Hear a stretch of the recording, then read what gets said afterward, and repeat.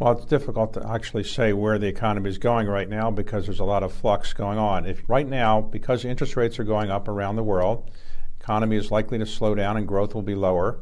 I'd say in the long term, China has a very bright economic outlook.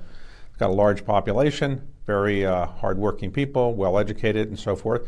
So I think in the long term, China's economy will do quite well. In the short term, it's hard to predict, but I think the Chinese government seems to have pretty good handle on how to handle the economy. And while there often are predictions in the West that the Chinese economy is going to do poorly, those predictions are generally wrong.